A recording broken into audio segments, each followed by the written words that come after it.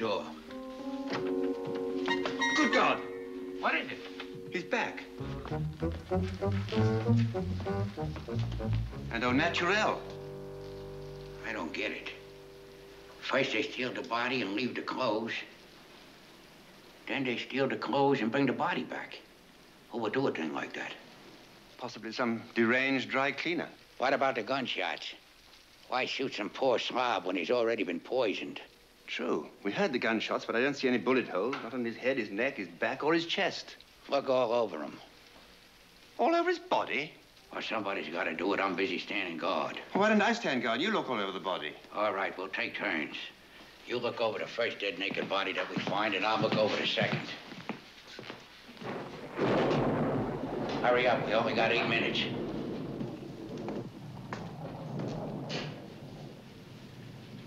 Oh.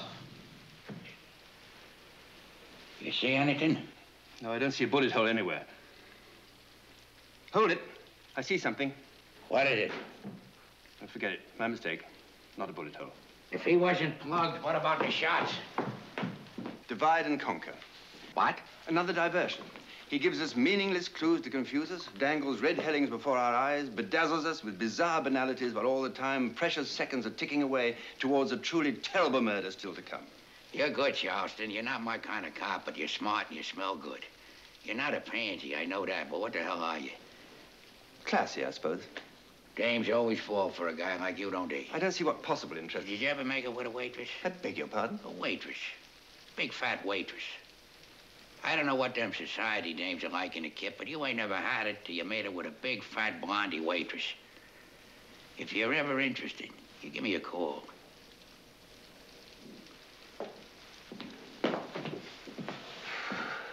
Bizarre little twit. Still not sure about this guy.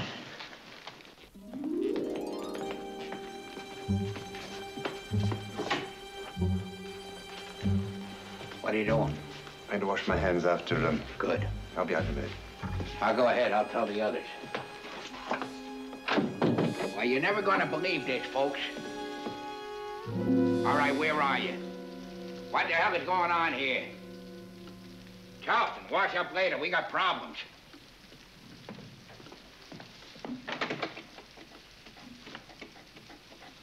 Locked from the inside. That can only mean one thing. And I don't know what it is. Charleston!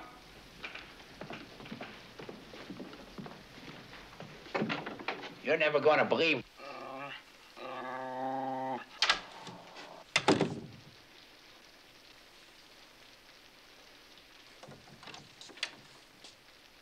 I said I'd be out in a minute.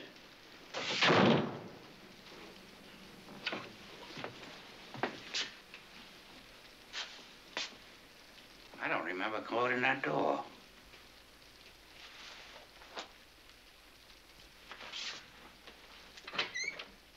What happened? What were the gunshots?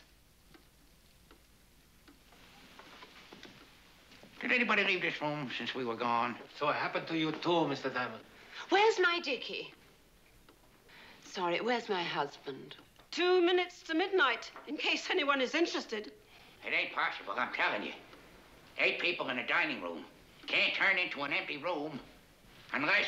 Unless what, Sam? Unless it never happened. I see your point, Diamond.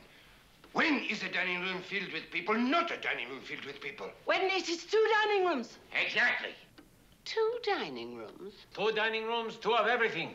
Twin electronic genius. He has devised a way to move this room quickly and silently in a flash of an eye to be replaced by an exact duplicate of this volume. I knew it all the time. Oh, please. I shall demonstrate. I shall walk out the door, close it, knock 3 times, enter, and you will all be gone. Observe.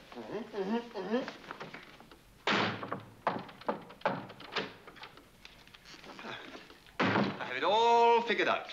There are 2 of everything. Oh, Dickie, that's old news. All right, everybody take their seats. I'm scared, Sam. Hold me. Hold yourself, I'm busy. Take the same seat you had before. 40 seconds. I'm very worried about Monsieur Perrier. I'm going to look for him. No, sit, please. No one to leave room. Close the other door. Oh,